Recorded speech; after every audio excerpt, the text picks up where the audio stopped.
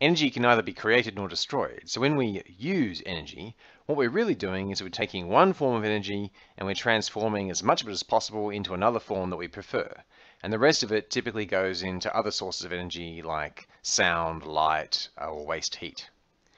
The form we prefer, we often create that via a force, like the push of a muscle or an engine. But force is not a unit of energy.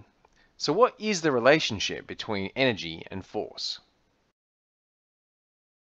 We know that if we have some object and we apply a force to it, then it's going to accelerate.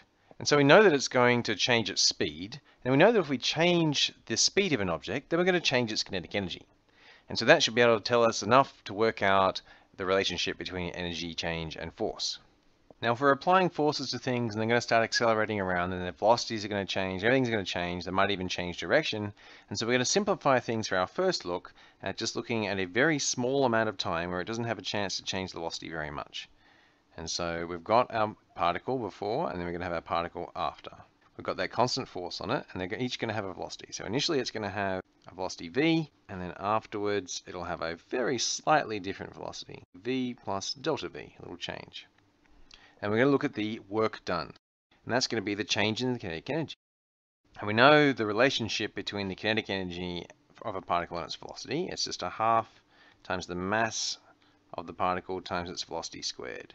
And so after it's had some acceleration, it's going to be going a little bit faster. Let's expand out that bracket. And of course, those two things cancel. And we can also ignore this, because as we make delta v smaller and smaller compared to v, then this term is going to be increasingly small compared to the other term. And so we can neglect it because we make delta v as small as we like until we're happy with that approximation. So all we have to do is relate this delta v, this change in velocity, to our force. And that's easy to do because our force is causing acceleration, and a change in velocity is just the acceleration times the time. Newton's second law tells us the acceleration is the force divided by the mass, and so the acceleration times the time is just the force divided by the mass times the time. And then we note that the masses cancel, and so we're left with the force, and we know that the velocity times the small amount of time is going to be basically how far it travels. Now, of course, that's just the work done over that very small amount of movement, and so in order to get the total work done for moving an appreciable distance, we have to add all these up. And if we add all these up, we're obviously going to get the force times the sum of all the distances, so we're just going to get the force times the total distance traveled. So if we look at the force times the time for which we're pushing on the particle, we'll learn how much its momentum changes. And if we take the force times the distance the particle moves, then we'll figure out how its energy changes.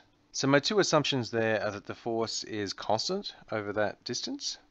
Otherwise, I have to add up all the pieces of work done as I change the force. And the other assumption I've made there is that the force is in the direction of the motion. Now, we haven't thought about what happens if my force is in a different direction, but if it was exactly backwards, then all that would have happened is that that change in velocity would have been negative. So that change in velocity would have been negative, in which case I would have got a minus sign there, and I would have got a minus sign for my work. And it's okay to have negative work. What that means is that my force would have been slowing my particle down and taking kinetic energy away from it. And so that's perfectly reasonable.